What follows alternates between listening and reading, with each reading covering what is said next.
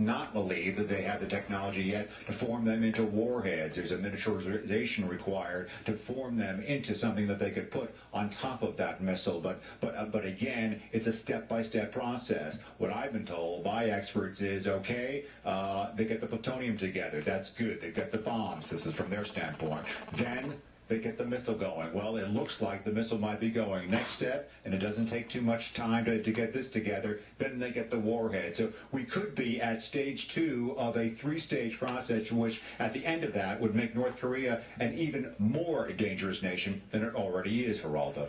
Greg, I just want to clarify and be sure that our audience understands North Korea has never successfully put a satellite in orbit.